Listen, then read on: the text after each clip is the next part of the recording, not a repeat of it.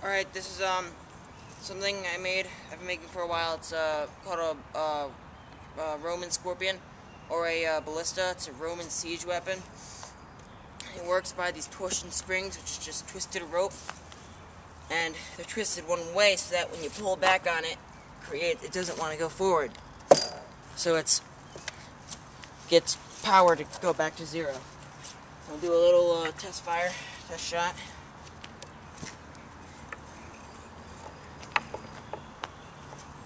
You got this guide here. Pull back the string with the arrow in it, like a normal bow, and then release.